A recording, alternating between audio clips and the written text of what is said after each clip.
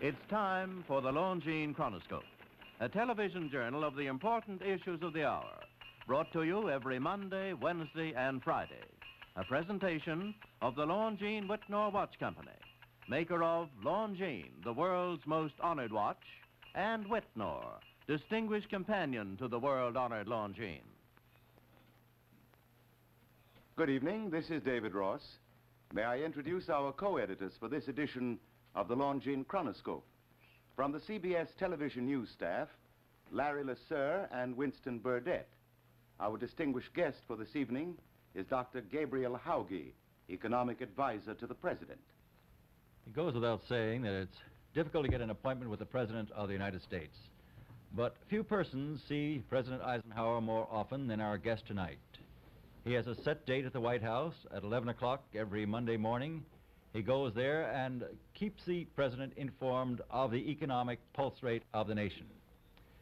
Now, Dr. Hauge, the President has reported that the recession or the business downturn of last year or in the early part of this year is over, and that he predicts that the next months will see a business upturn. Could you tell us on what he bases these calculations? Yes, Miss LeSueur. Yesterday, the President put out a statement, as you know, in which he said that, in his opinion, the slump, the recession, the adjustment, whatever you want to call it, that's been going on since about the middle of last year had come to a halt. I think his confidence is based on things like this, hard facts. The level of construction and the prospective level of construction, the very satisfactory performance of retail sales, the business expenditures on plant and equipment, which create jobs and create demand for heavy goods and for the metal industries, the strength of the financial markets, the fact that inventories, which have been very heavy and have had to be adjusted downward over these months, are now getting into better shape with respect to sales. I think things like that, hard facts in the business situation, have given him reason for cautious optimism. Well, Dr. Hauge, isn't it true, though, that the unemployment situation is worse now than it has been for several years? Is there any assurance that these fellows are going to get their jobs back? Well, this matter of unemployment, the President also considered yesterday in his statement, Mr. LeSueur. He pointed out that unemployment now, at something over 3 million, is up from what it was a year ago. It is, however, lower than it was in 1949 and 1950. And also he pointed out that the increase in unemployment has been brought to a stop, and that employment has been rising steadily, and out of these facts he thinks that when fall comes we'll begin to get a good attack on that unemployment figure. Well, Dr. Hauge, does this administration think that the present level of unemployment is necessary to the economic health of the nation? Indeed not, Mr. Burdett.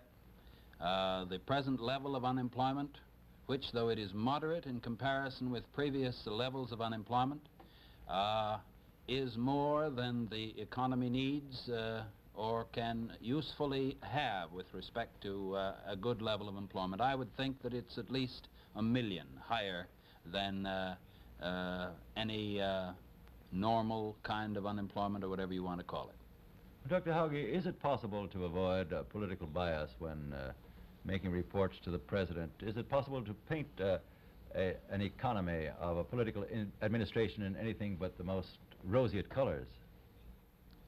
Well, the people who have the responsibility of telling the President what the true picture is certainly have to be on guard.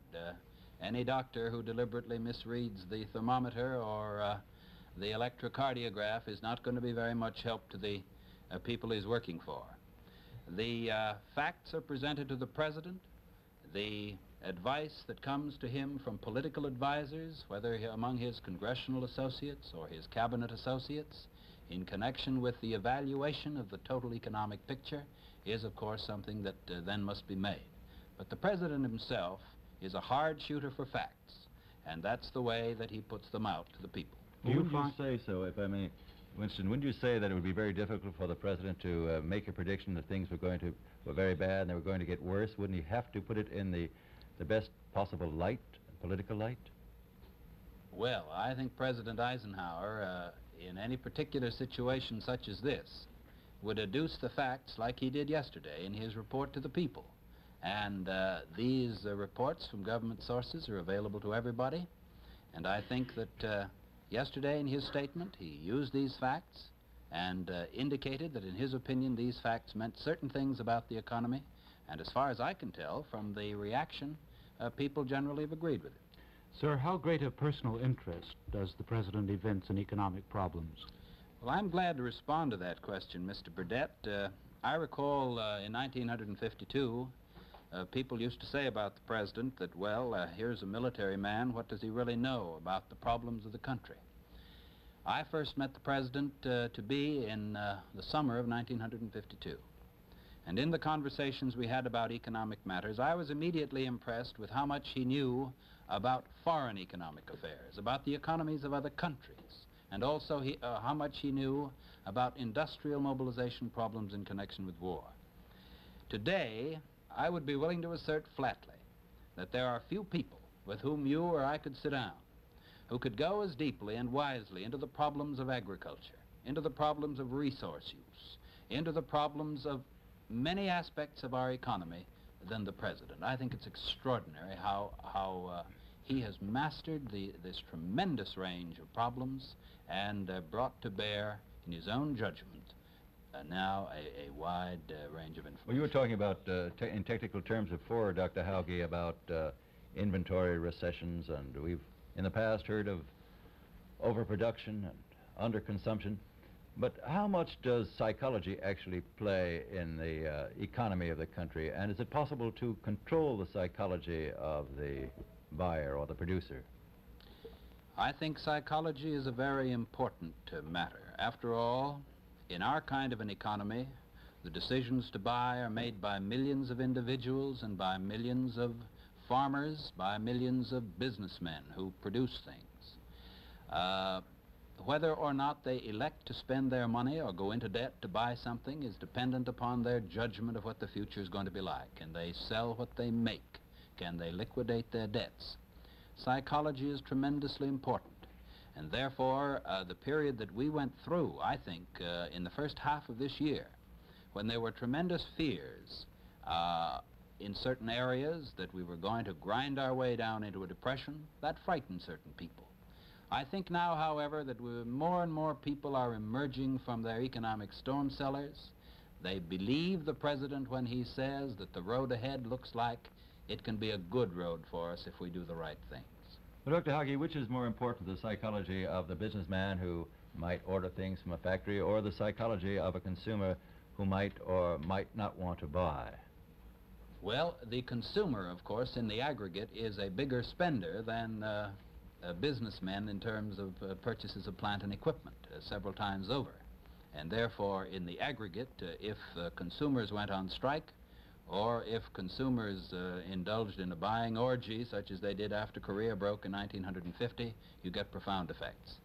But it is necessary in our kind of an economy, I think, Mr. Lesueur, for that section of our total spending, the section that we identify as business spending on plant and equipment, which runs now around $27, $28 billion a year, which is perhaps small compared to consumer spending of upwards of 10 times that much.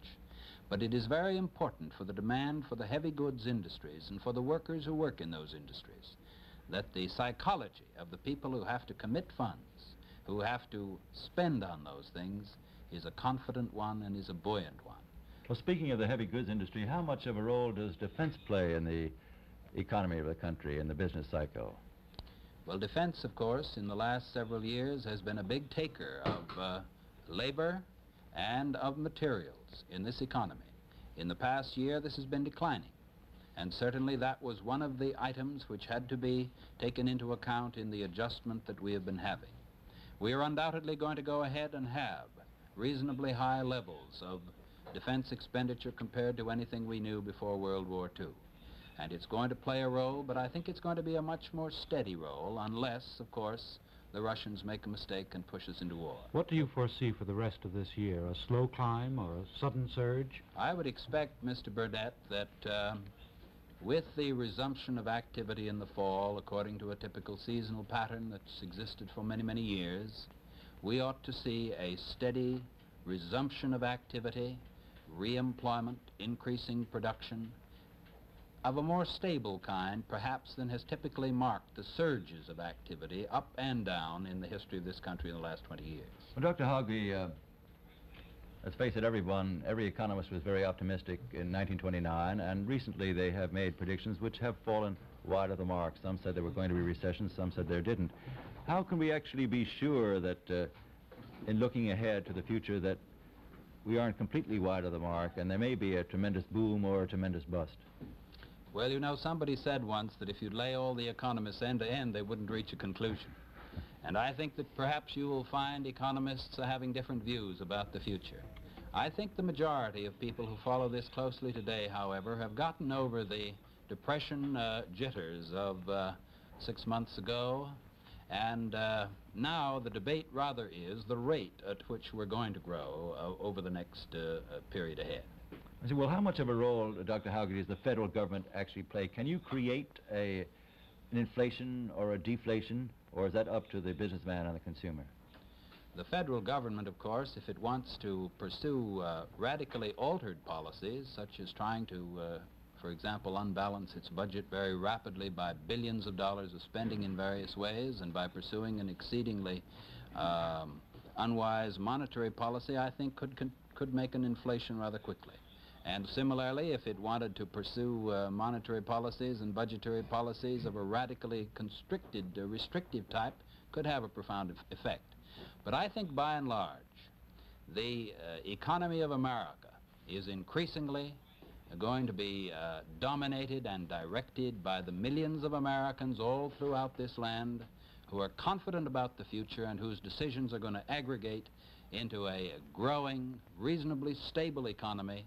And if the government can pursue right policies in that area, I think we're going to have a fine period ahead. Well, thank you very much, Dr. Hauge. It's been very interesting to have you here tonight. The opinions expressed on the Longines Chronoscope were those of the speakers. The editorial board for this edition of the Longines Chronoscope was Larry Lasser and Winston Burdett. Our distinguished guest was Dr. Gabriel Hauge, economic advisor to the president. A Longines watch is one of the most perfectly functioning mechanisms made by man. On first acquaintance, one is astonished by its day-to-day performance. As months pass into years, its qualities of greater accuracy and reliability become truly priceless. These persuasive words are backed by facts. In competition with the finest watches of all the world, Longines watches alone have won highest honors. 10 World's Fair grand prizes and 28 gold medals are some of these honors.